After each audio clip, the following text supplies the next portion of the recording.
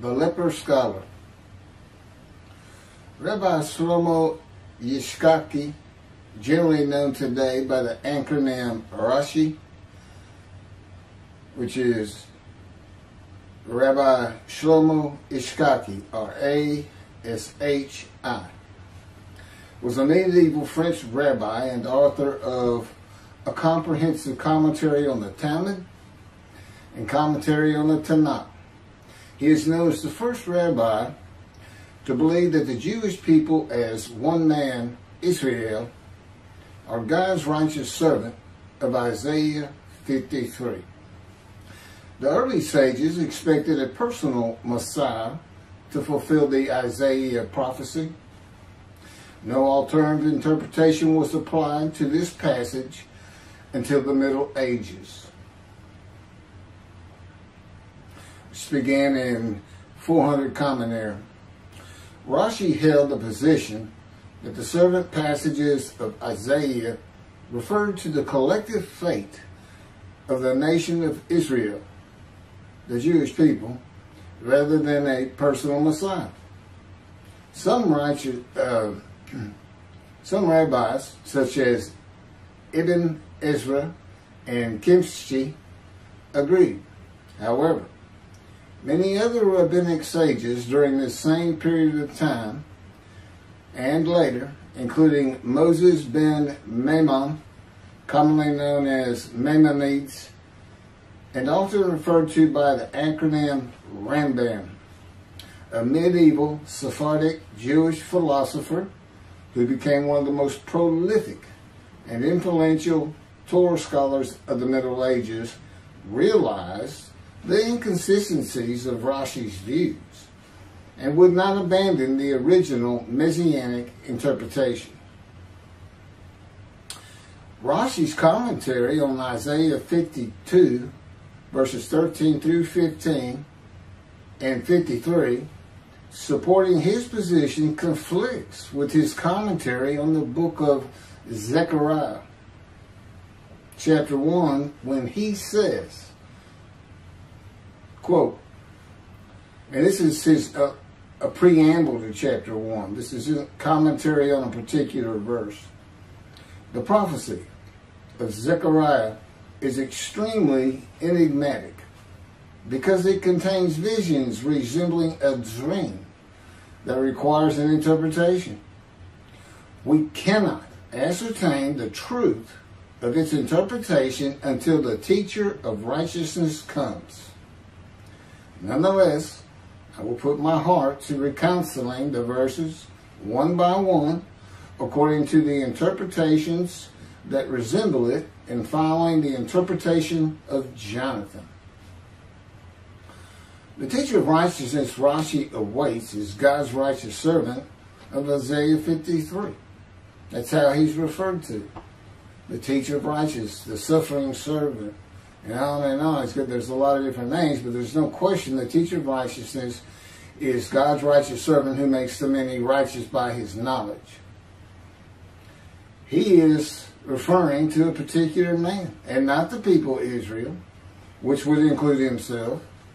Rashi is known for his inconsistencies in his interpretations I have read. I don't know that to be true. I haven't studied Rashi. Some of the first written interpretations are targums, which are ancient paraphrases on biblical texts. See Isaiah 53 as referring to an individual servant, the Messiah, who would suffer. Messianic Jewish Talmudist Hackmiel Friedland recounts these early views.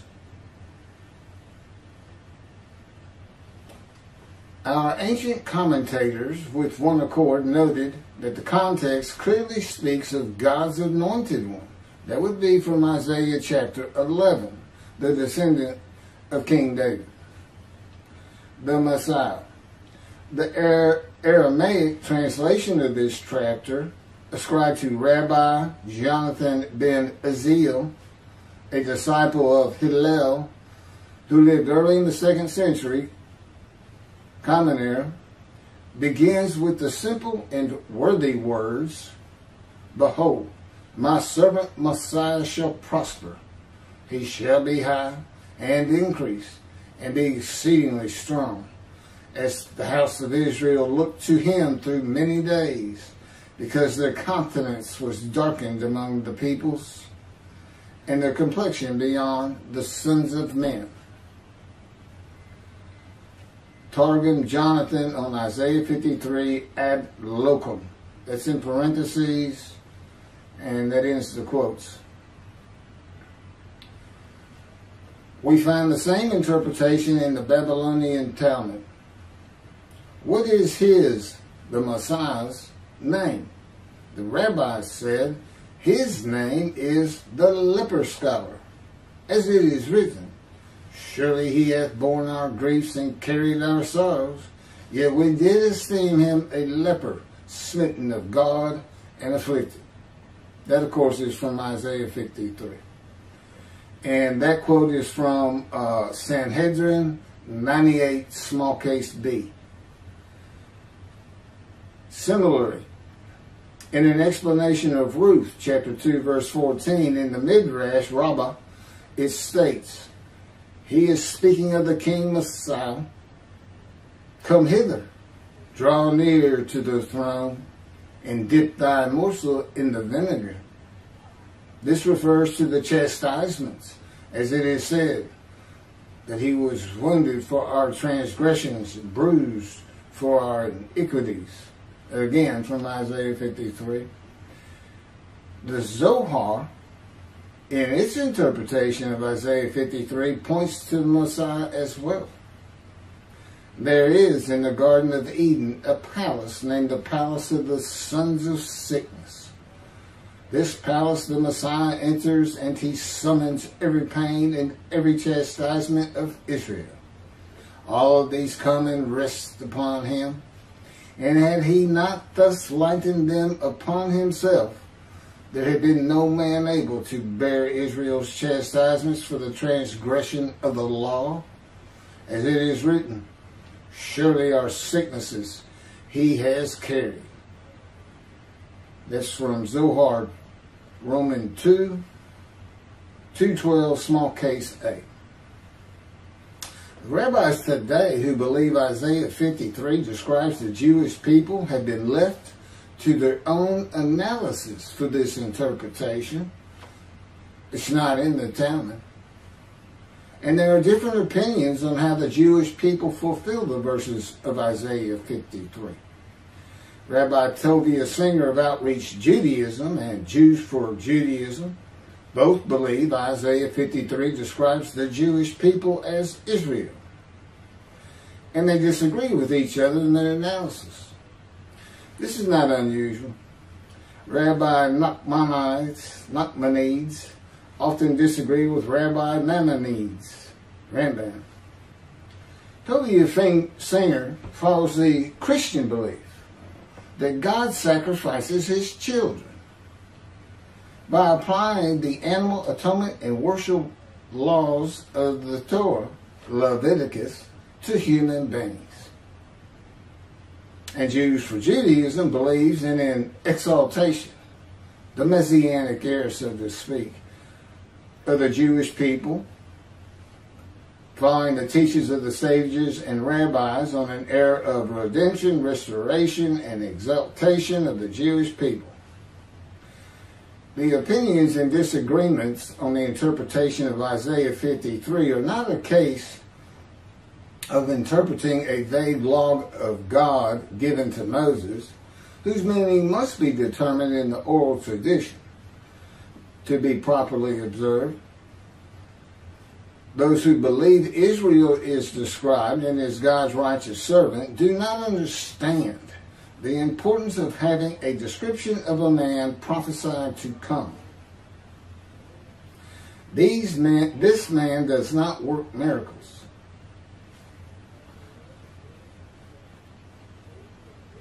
There has to be a description of him for the day of the Lord. God is coming with a new covenant. There's an angel being sent with it too. And so is his messenger to clear the way for him. Okay, and to do other things, which is Elijah. A man who can do the things Elijah could do and have the knowledge Elijah would have. He is not the Elijah of the biblical Bible. He was not taken to heaven alive. If you leave this earth and go and are pulled up to the platform of heaven, your body has died. That's why they looked for it for 3 days. Couldn't find it. But nobody. He's gone. He's dead. The shortest verse in the Christian New Testament is Jesus wept. That's it. It's one verse. Jesus wept. He had just raised Lazarus from the dead, and still the people did not believe he was who he said he was. There is no description of him. There's none of Jesus. He didn't have a description, so he stole one. He said, I'm the man described in Isaiah 53. That's not possible. He's not a man of suffering, familiar with disease. God didn't choose to crush him with disease that he would offer himself for guilt. He did not make the many righteous with long life and by his knowledge. He didn't have children. He wasn't exposed to death, he died. He wasn't shunned and despised. He wasn't accounted plagued, smitten of God and afflicted. He didn't match any of the verses except one. He lied. He is a sinner. You can call him the unblemished Lamb of God, but being called and said to be sinless is not the same as being sinless when the Scripture reveals otherwise. And Judaism does not seem to realize how important a description is. Jesus did. He knew he didn't match. If he's as smart as everybody says he was, if he's teaching at synagogue when he's 12 years old, if he's the Son of God, he knows he's not the man of Isaiah 53. Or at least, if he's not that smart, he did find out on the cross he was wrong. Because he thought he was going to be given long life. He thought he was going to be exposed to death. Because he believed he was that man. And so what does he say on the cross when he sees he's going to die? Father, Father, Father, why have you forsaken me? That's Jesus saying, I'm not the man of Isaiah 53.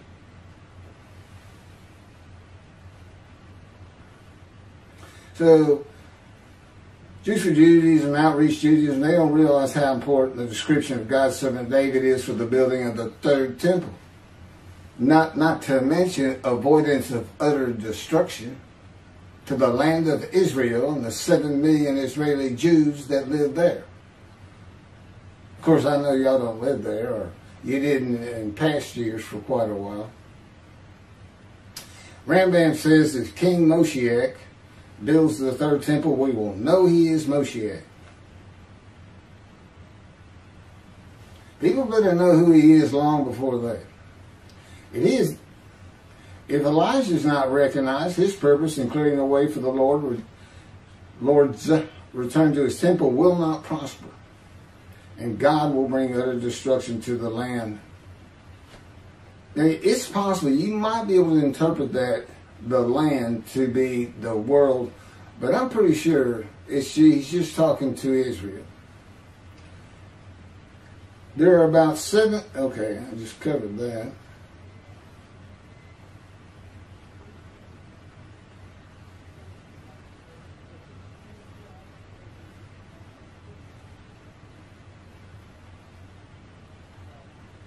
There are many unknowns in the teachings of the sages and rabbis of the ancient age, and God's righteous servant makes the many righteous by his knowledge and long life. Their teaching was he's the leper scholar, a single man, a Messiah, which means anointed one, which comes from chapter 11 of Isaiah.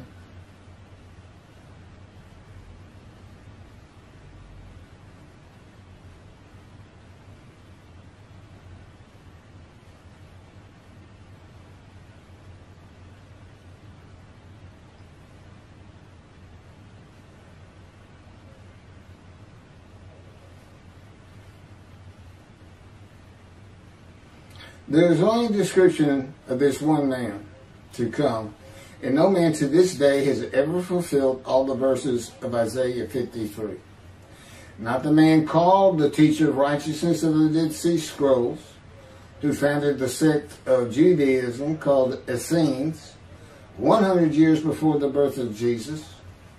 Not Jesus, who claimed he was the man of Isaiah 53. And not any of the men who had been thought to be Moshiach, the Anointed One.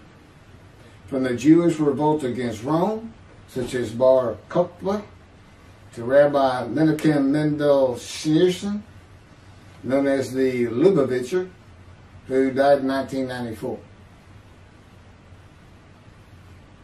But let's look at it. There are references in Isaiah 53, I think it's verse 2, of a trunk that has grown out of arid ground, and a reference to the righteous servant being raised to great heights like a crown of a great tree. But that starts in chapter 11. Chapter 11, verse 1. Spirit of God alights upon the twig of the shoot that grows from the stump of Jesse. It's a stump because the ancestral tree of Jesse, who's the father of King David, has been cut down. God banished the line of the kings of Judah when Babylon destroyed the temple and deported them to Babylon. The last king, Jeconiah, he just told him, no descendant of yours will ever rule on the throne of David, from the throne of David over Judah again. And that's what the stump is. A shoot grows out of it. That's a different line of descendants we don't know anything about. David had many, many children. And from that particular branch or shoot, you find a twig on a tree, a new ancestral tree that nobody has any idea of. No man can prove who he is by saying, here's my ancestry back to King David. And the proof of it is not there. I mean, that's just common sense. You got to have a description of it. I mean, God continues using ancestral tree metaphors in Isaiah 53.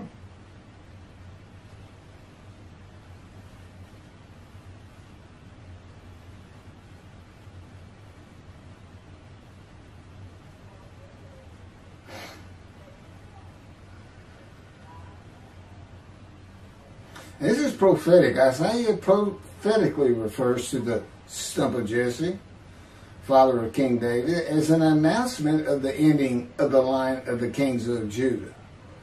And Isaiah's writing this. God's having him write it.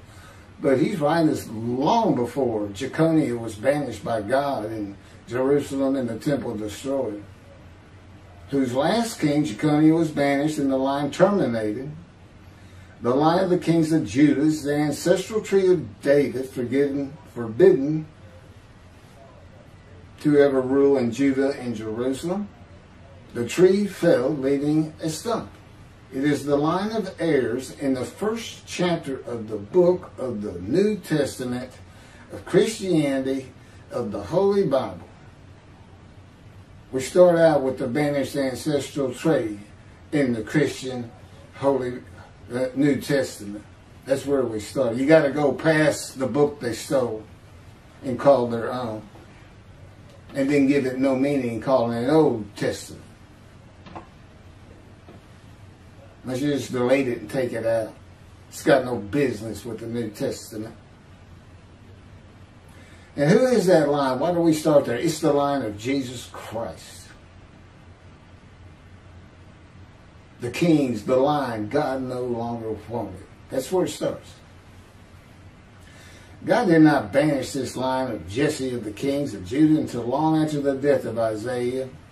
God knew in Isaiah's time that the line of the kings of Judah would be taken into exile and his temple destroyed. That he would end that line, leaving just the stump of Jesse for his anointed one to be raised from. Jesus, could not fulfill the book of Isaiah Not for the reason that his line had been banished, but simply because he doesn't come from the start. I mean, Christians can say, oh, well, that line was banished, but he sent Jesus anyway, so he must have lifted the banishment. Yeah, but he's still not from the start. And he's certainly not described in Isaiah 53. You need to take your scissors and cut your Old Testament out. Your Old Testament doesn't belong with the New Testament. There is no Jesus in it. He didn't do anything in it except he took some parts that the Jews expected, like a conqueror, a savior. Well, they're all under rule of Rome. Jesus takes one prophecy and says, all the prophets say of me, using your Old Testament Christians, all the prophets say of me, I shall ride this ass into Jerusalem. And the prophecy he's quoting, the next verse is verse 10. Zechariah chapter 9, verses 9 and 10. And he says, and there the Gentiles will scourge me, spit on me, spate me, and kill me, but on the third day I shall rise. All the prophets, Jesus? Well, let me see, I got 20 right here. Right, Christians? You've got 20. Open them up. Open them up and see if he's telling the truth. Now, back when Christianity got started, nobody could do that. That's why it got rolling in such a ridiculous concept. God made a human sacrifice to you, the Son, so you don't have to obey his laws. And he left the Jews because they sinned too much. Well, why did you have to have somebody sacrifice for you to be free and righteous and free of your sins? You weren't sinless when God said, I can't take the Jews anymore? Oh, I think you weren't. Yeah, I don't think so. And guess what? No Jesus ever died for your sin. There's not a Gentile out there that's not responsible for his sins and will not be in righteousness and will not be in right standing. And there's no way you ever are going to go to the Jewish heaven. God says, I'm making a heaven where the name Israel shall endure. If you want to see heaven, if you want to find forgiveness, if you want to fall under the written forgiveness God brings with him in the day of the Lord, which is today, according to Jeremiah 31, then you're going to have to convert to Judaism. You're going to have to become a Jew. And guess what? God would say, back at you. You go to my people and try to force them to convert to Christianity, a pagan sect of human sacrifice? Back at you. And you know why he says that? Because he tells his people in chapter 51 of Isaiah, which leads into the description of the righteous servant in 52 and 53, I'm taking my cup of wrath, my bowl of reeling from you, and I'm passing it to those who told you to get down on the ground and walked all over you. That would be you, Christians. You took the book. You told them they don't know how to read it. You told them it's prophetic of Jesus Christ, a false idol, a false God. You told them that he's the man in Isaiah 53.